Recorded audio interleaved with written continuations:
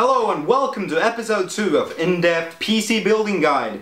In this episode we will be installing the motherboard. So here it is, and I will just get the camera in closer, and here we are looking at the motherboard and my case. We will be installing the motherboard into the case, but first there are a few things we need to do. Like last time with the Corsair power supply, we need to remove all stickers. Or we can remove them later as well if we want to. But just remember, if you have any stickers with serial number or anything else on the motherboard, do not remove that because it can void your warranty. And another thing is that you might need to install a backplate. And I pre-installed my backplate here. You can see the screws are in there all from the top. And you have the backplate here. And when you're handling your motherboard, hold it from the edges and try to keep it on top of something. I have this plastic part which came with the motherboard, and usually all motherboards have some sort of a plastic cover, and I would keep my motherboard on that before installing.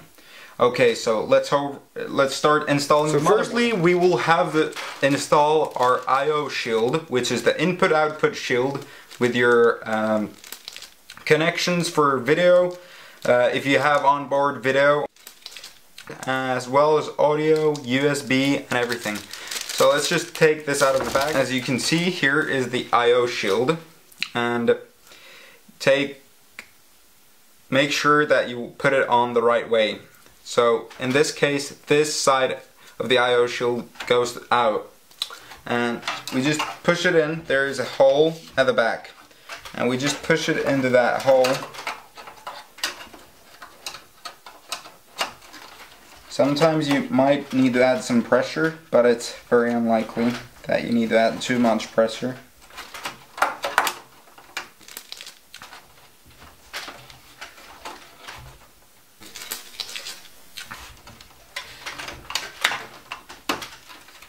And there we go.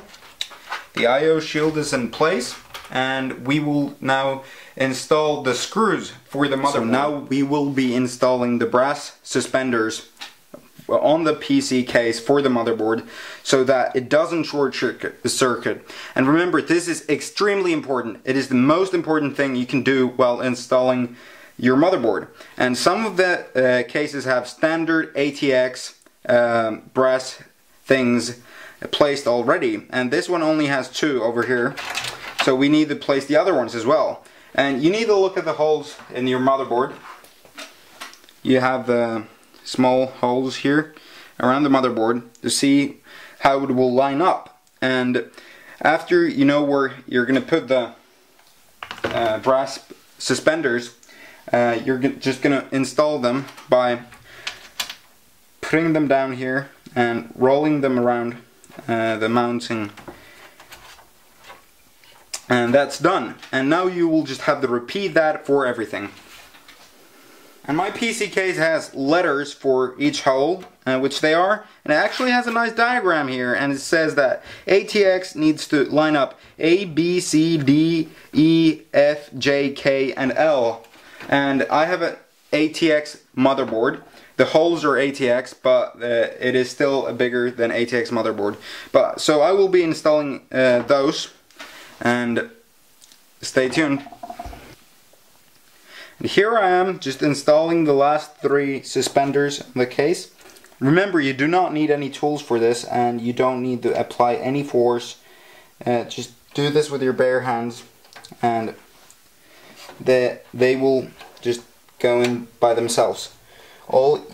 Just make sure that they go all the way to the bottom of the holes, because they need to be flat out with the other ones. So once you have installed all your brass stands, you will take your motherboard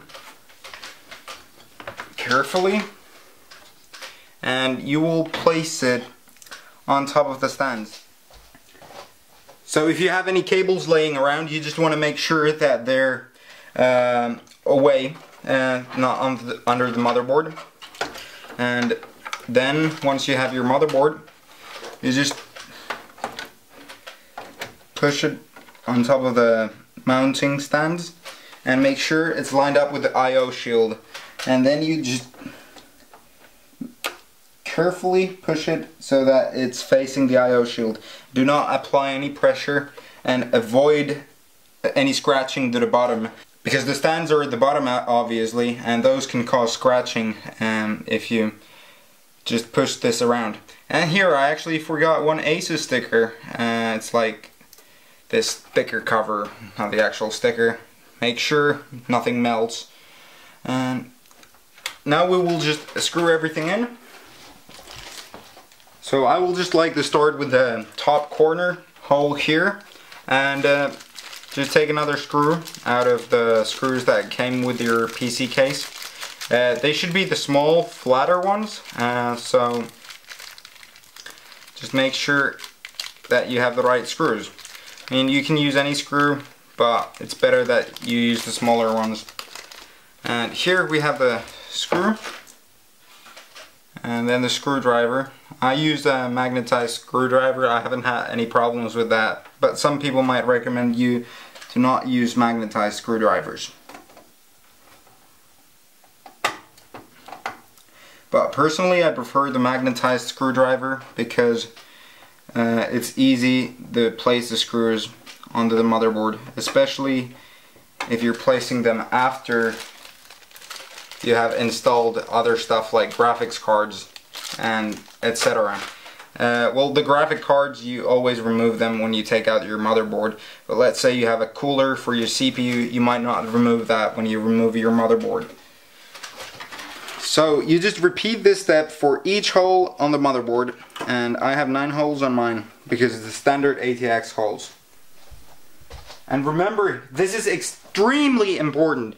Never over tighten the screws. You just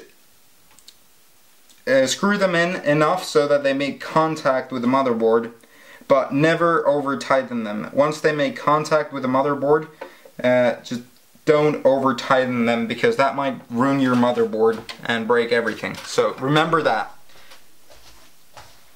So now comes one of the most annoying parts when installing a motherboard. You will have to install the hard drive LED and the power switch and power reset switch buttons, and because they are in your case, these cables are coming from my case, and they will plug into the motherboard.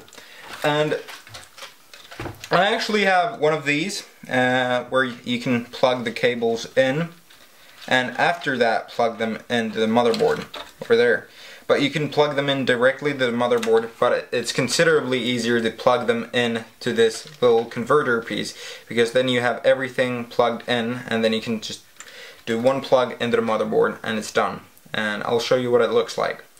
And there's really no way to teach this, because every motherboard usually has their own thing, so you will have to read the instruction manual. And now, as you can see, I plugged in all the cables into this small adapter thing. And you might have this or you might not, but you can always plug it directly into your motherboard. And even these small black things, even without this adapter, you can plug them in. But since I have one of these adapters, I can just plug it in there. Just make sure all the pins are lined up, and then you just plug it into the motherboard. I'm actually not going to keep it there. I'm going to do some cable management and then add it later. So, and as you can see, my PC case actually came with a whole bunch of cables. They have different kind of jacks for audio, etc. And you just plug these audio jacks onto the PC, I mean the motherboard. And once you plugged all the stuff into the motherboard, it's just done. You should do some cable management, especially if you have a side panel window, or to avoid them hitting any fans. But once you, but again, this is something you have to check in the manual, which port is where and where it has to go. Some of these items are actually labeled on the motherboard, so it will be really easy. But let's say this SATA port, I just plug it in over here, and the SATA connection ports over there. So I would just plug that SATA cable there. But I will do some cable management now and be back later. So I've done a lot of work getting the cables managed in this case, and now I will be adding the power line into the power supply for the CPU.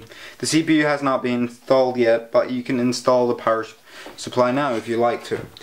So first, if you have a modular power cable, you just add this side with the only AX 1200 watt into the power supply. And once you've done that, you just add this part over here at the top, and it might have a cap on the, it's supposed to be 8-pin, and especially if you're running a high-end motherboard, you will have to use the 8-pin because it will need that extra power. And you just remove the cap, and I have no idea where it flew. Okay, there. You just remove the cap. There's some kind of a cap. And now you can just plug this end of the modular power supply with a CPU mark on it into the CPU bracket. And I'm gonna be doing, well, let's see actually. Yeah, this will fit just fine. I don't need an extension cable to get it over here, and because the graphics cards usually have slots so you can pull the cable there. But I could also line it up through here, make it come back up there, and then link it up there. But I'm going to show you what I'm going to do. And now we are going to install the motherboard power, and it's this 24-pin power connector. Some might have less pins, and I think there are 20 pins. Yeah, you have 20-pin connectors. And again, you just plug this into the power supply there. And are these connectable together? No, they're not, but you just plug them into the power supply. And obviously people are gonna have different power supplies, and if you have a modular power supply, the connections are probably gonna be different. And if you have a non-modular power supply, you're not gonna have to plug anything into the power supply at all. But then you have all the cables tangled up in one space. And there, both of the cables parts have been plugged into the power supply firmly. Remember to press down on them to make sure that they are actually on. And now you can plug in the power supply cable over here.